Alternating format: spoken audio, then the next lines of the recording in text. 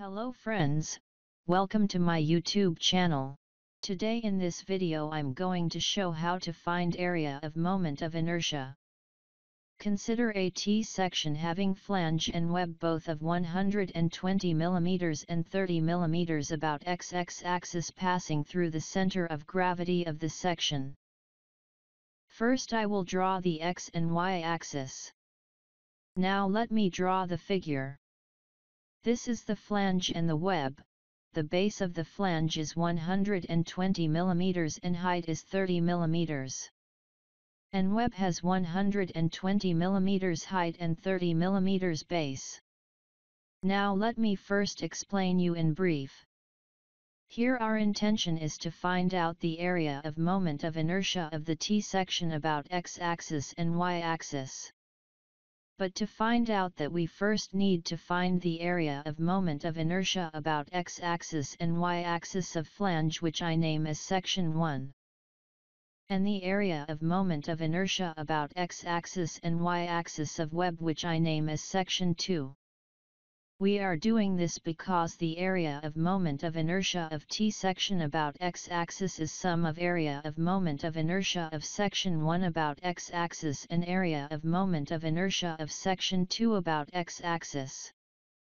Similarly, area of moment of inertia of T-section about y-axis is given as the sum of area of moment of inertia of section 1 about y-axis and area of moment of inertia of section 2 about y-axis. Now let me start solving. Finding the area of section 1, which is base multiplied by height, equals 120 mm multiplied by 30 mm, which equals to 3600 mm square. Section 2, which also base multiplied by height, here base is 120 mm and height is 30 mm, which is also equals to 3600 mm square.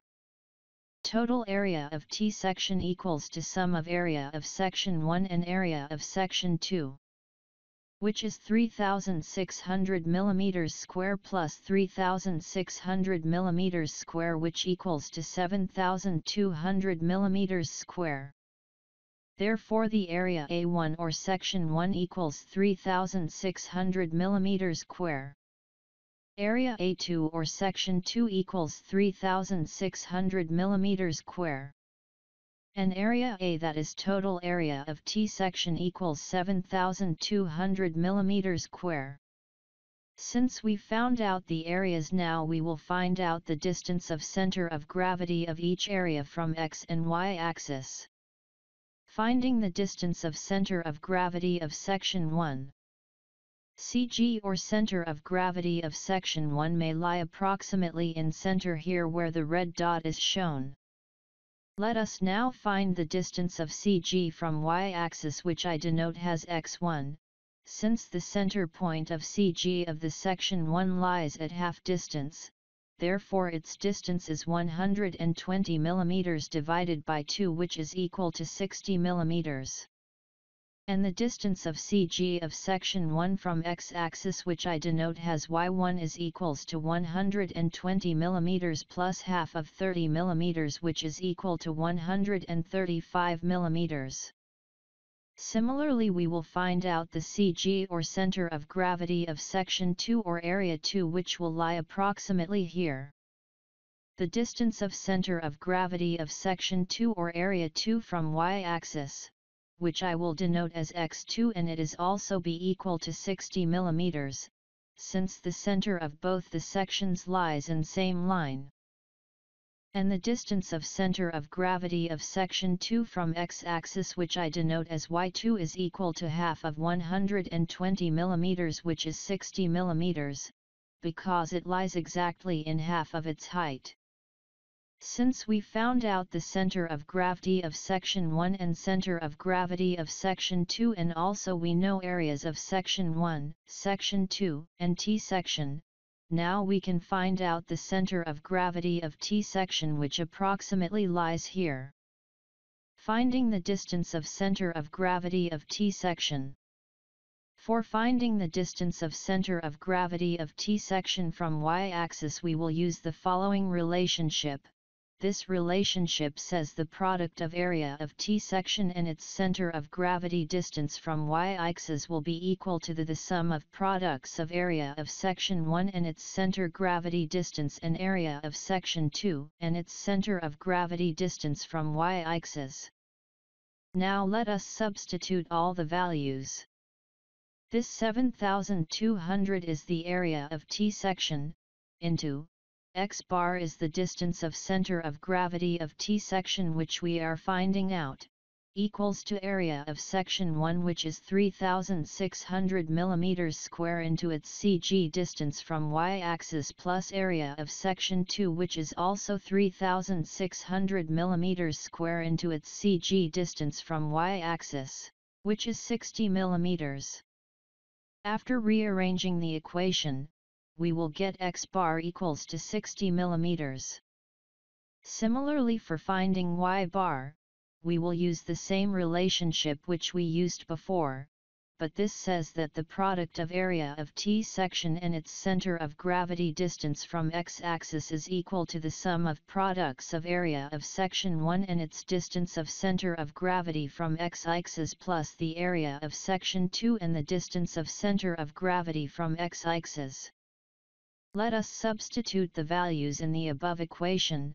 7200 is the area of T section into y bar is its distance of center of gravity from x-axis, is equal to the area of section 1 which is 3600 mm square into 135 mm which is its distance of center of gravity from x-axis plus the area of section 2 which is also equal to 3600 mm square into 60 mm which is its distance of center of gravity from x-axis.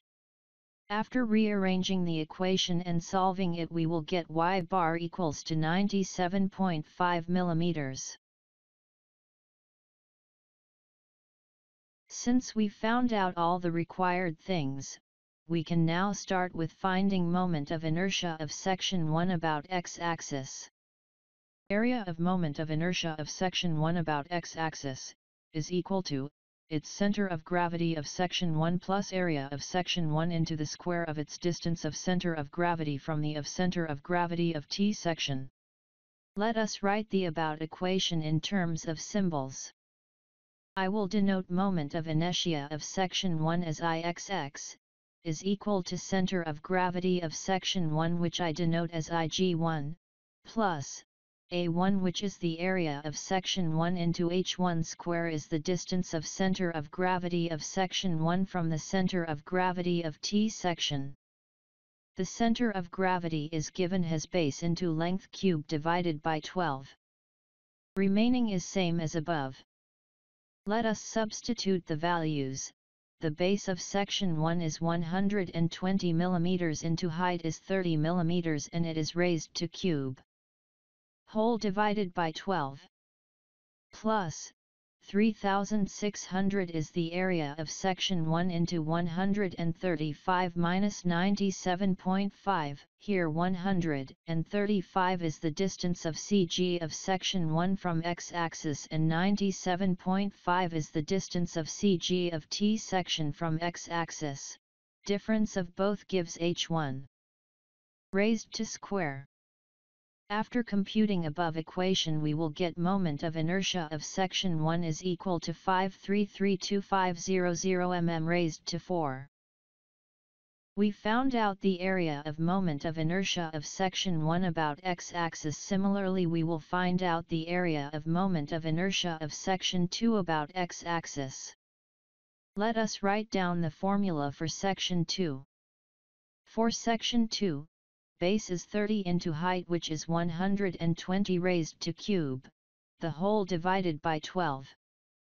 Plus 3600 is the area of section 2 into 97.5 minus 60, here 97.5 is the distance of CG of T section from x-axis and 60 is the distance of CG section 2. Difference of both gives h2, raised to square. Therefore after computing we will get moment of inertia of section 2 is equal to 9382500 mm raised to 4. Since we found of area of moment of inertia of section 1 and section 2 about x-axis, now we can find out the area of moment of inertia of t section about x-axis. Therefore the area of moment of inertia of entire t section about x-axis is given as sum of area of moment of inertia of section 1 and section 2 about x-axis, which is nothing but 533.2500 plus 938.2500, which is equal to 1471500 mm raised to 4. Therefore the area of moment of inertia of t section about x-axis is found out. Now similarly we will find out the moment of inertia of t section about y-axis. This time we will not find the area of moment of inertia of section 1 and section 2 about y-axis separately.